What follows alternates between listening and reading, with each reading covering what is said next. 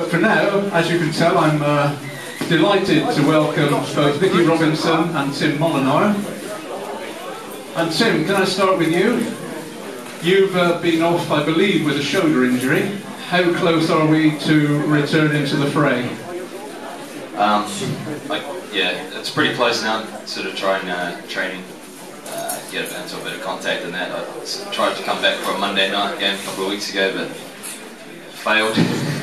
So hopefully in the next sort of 1 to 2 weeks, I should be coming back. But we'll find out during training time, really. Well, that's good news. Since you've been here, which into your second season now, you've endeared yourself to the fans, probably with your direct running style. But can I take you back a little way? How easy was it, decision-wise, to join Gloucester? And now you can look back a season in a bit. Good decision for both you and your career? Yeah, I mean, for me it was a hard decision because I'm not the youngest guy around in terms of rugby, and I had a fairly good contract where I was at Nottingham. Good lads, been there for a few years, and I'm not the sort of person that likes to change clubs too often. Stay with what I know. But you know, making the move, it was a big decision, but because this is such a massive club, and you know, luckily for me last year, unfortunately for Mike, he was injured for pretty much the whole season, so that gave me a bit of an opening, and you know, for me it worked out quite well, and you know, I'd never go back on the decision of moving, that's for sure. Thanks for that. Nicky, you've been here much the same length of time. I can't help but think that when you were lining up with Cardiff in that Twickenham final, when you destroyed and perhaps humiliated Gloucester, you thought, what in the hell have I done? But are we now at a point where you see Gloucester emerging as the successful team you hoped they would be when you signed? I'm not sure if emerging is the right word. I think obviously when I joined, or I signed to come here, Gloucester was sitting top of the Premiership and go well in Europe, and obviously in the semi-final of the LV Cup or whatever it was called then.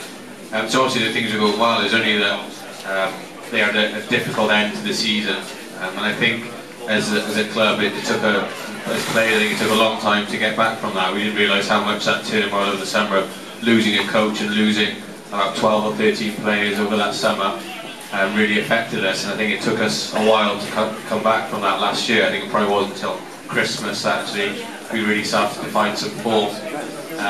But I think with the start we had, it was always going to be difficult to get back to where we wanted to be. Obviously this year we started a lot more positively and got some good wins, possibly without performances, but I think we definitely feel as a club that, as we did last year, I think that we had the strength to really compete and be a top 4 side in the Aviva Premiership. Which is good. So obviously not too bad a decision to sign then. Today we've got Saracens in the LV Cup. If I can ask you, Tim, strange quirk of the fixture list that we've got them home today, home in the Premiership in a couple of weeks. Can either side gain any sort of advantage from today's match, whether it be psychologically or whatever, really?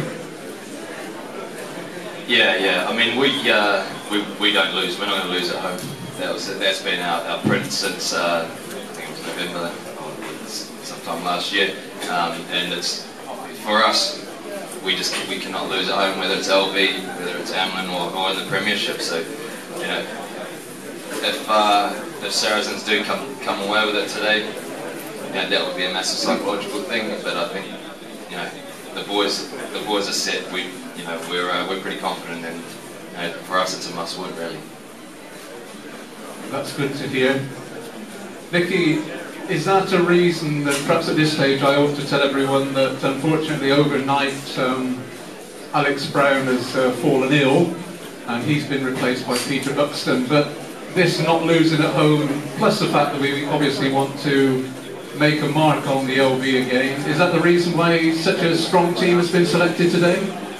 Yeah, I think the home form is a massive thing. We really want to keep that record going. We're really proud of our record. We were really disappointed when we lost a couple of times last year, and we're really proud of what we achieved achieved so far this year. And obviously, more than that, I think we're really disappointed with what happened at the Dragons game. I think a lot of players were really disappointed with the way they performed, and obviously to lose that game. We got to the final of the LV last year, and it was a target of ours to win it this year. So we need to really win today to put us back in the frame to have an opportunity to get through to the semis. One question I must ask you. Last year in the final against Northampton, perhaps the whole match swung on your disallowed try. Did you score? Yes. I know that, and the Northampton number 8 also knows that, because he told me straight afterwards there was a try, but unfortunately no one else could see it, and obviously it goes down as a no try, and it was obviously quite a crucial point in the game, and I suppose that maybe summed up our season a bit last year. Very true, yes. Tim, next week, Newcastle.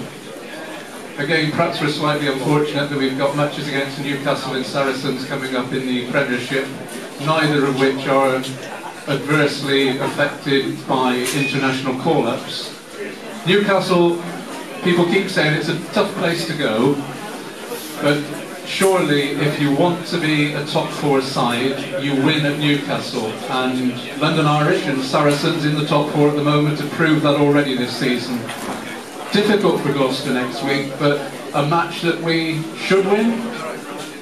Yeah, this is definitely one of the games that we're targeting. You need to win away games to be anywhere near the top 4 in the Premiership, and whether you're travelling 7 hours, this team league it's a bottom 4 team, and we're definitely going up there. We're pretty disappointed, and we sort of get a reputation of not being mentally strong enough to win away from home. And for us, this is a massive statement. We went up there last year and sort of disgraced ourselves a little bit when we lost. So we're going up there to redeem ourselves and try and build this reputation that Gloucester's going to win no matter where they are. Because Nicky, this 2 matches in the Premiership and then Northampton on Boxing Day, turn of the year, Gloucester could be in a fairly strong position if they can turn those into, say, even 12 points. No, I agree. We've had a look as a squad and targeted the next 4 games.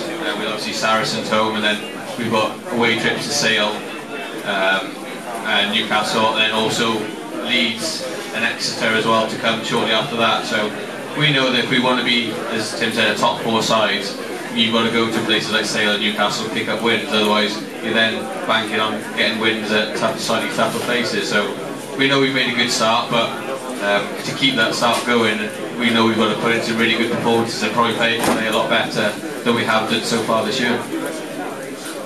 Well, we'll all be rooting for you, can be assured of that. Can I just quickly touch on the international scene, and I've probably got the 2 right sort of blokes here, that World Cup coming up next year.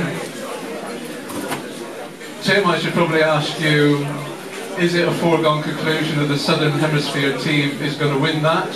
And Nicky, I could probably ask you, Wales, England, Scotland, Ireland, are they showing anything that suggests they can be anything but bit part players next year? Let's start with you.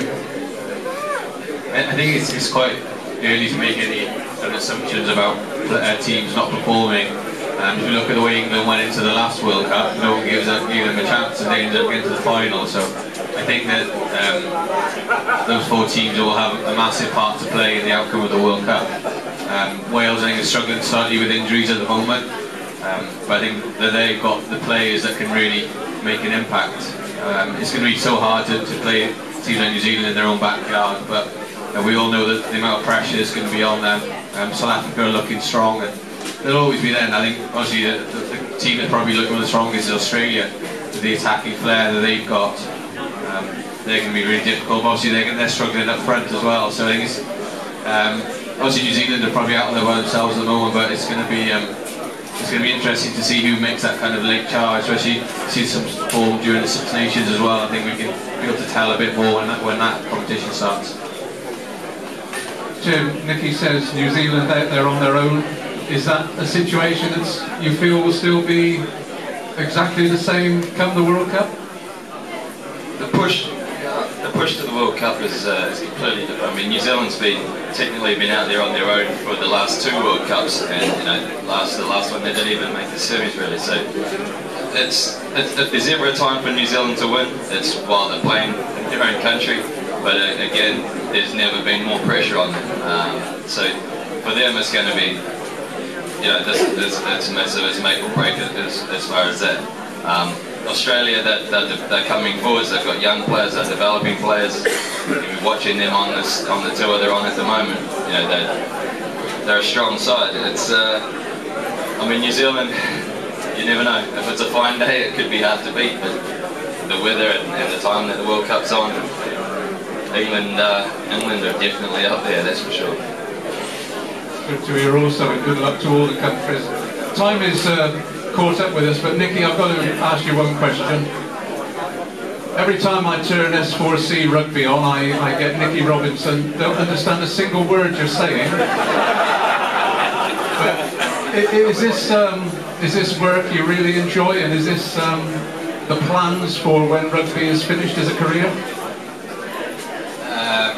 Yeah, I had a couple of tweets actually. I'm on Twitter, and during the game, the Dragons game, which I was down, I had a couple of tweets that apparently I was looking good anyway, but no one could understand what I was saying anyway. So probably the best thing. But I do really enjoy it. It's something I've been doing for a few years. Obviously, been a while speaker and living in Wales.